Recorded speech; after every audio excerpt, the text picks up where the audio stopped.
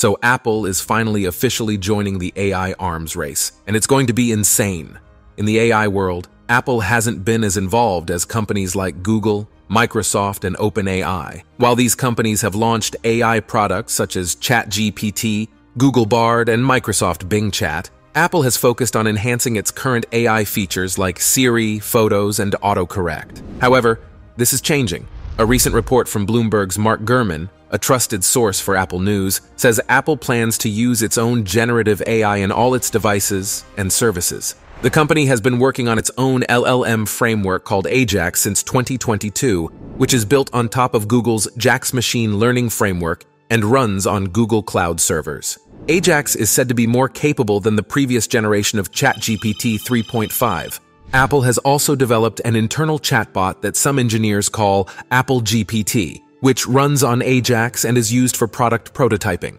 The company is reportedly spending $1 billion per year on developing its generative AI products. That's a huge amount of money, even for a company as rich as Apple. It shows how serious Apple is about catching up with its competitors in the AI domain. Currently, the AI project is guided by 3 top Apple executives. Giannandrea, the head of machine learning and AI strategy at Apple, is in charge of the team developing the core technology for AI. His team is also working on enhancing Siri, Apple's digital assistant, with this new AI. Craig Federighi, the head of software engineering at Apple, is focusing on integrating AI features into the iOS operating system. His team's efforts will also ensure AI is well integrated with apps like Siri, messaging, and Xcode. Eddie Q, in charge of internet software and services, has a team working on adding AI capabilities to various apps. Bloomberg mentions that this includes apps like Music, Pages, Keynote, and those used for customer service. What does this mean for you as an Apple user? It means exciting updates and improvements in your favorite Apple apps are on the horizon. Here's what to look forward to.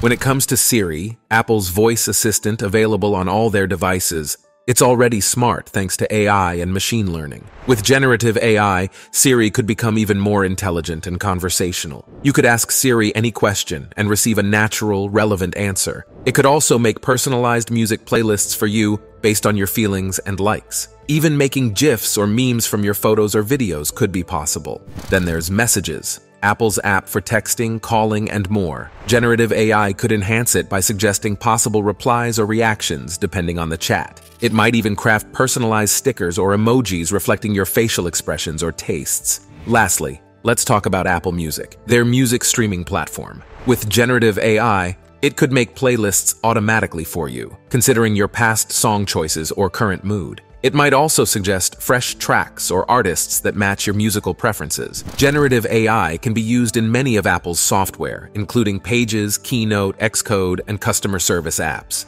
But there's a big question about how Apple will implement generative AI across its devices and services. Experts are discussing 2 main methods: on-device AI and cloud-based AI. With on-device AI, the AI works directly on your device, not sending data to the cloud. This approach is good for privacy, security, saving data usage, and battery life. But it might not be as powerful because of the device's hardware limitations. On the other hand, cloud-based AI processes the AI on remote servers. This means data is exchanged between your device and these servers. This method can be more powerful and can be updated faster. But it might raise questions about privacy, security, and could use more data and battery. Apple values user privacy and security, so many of its current AI features work on device. However, generative AI needs a lot of hardware and data, which is why many companies use the cloud-based approach. It's unclear what Apple will choose, staying with on-device AI, moving to cloud-based, or combining both.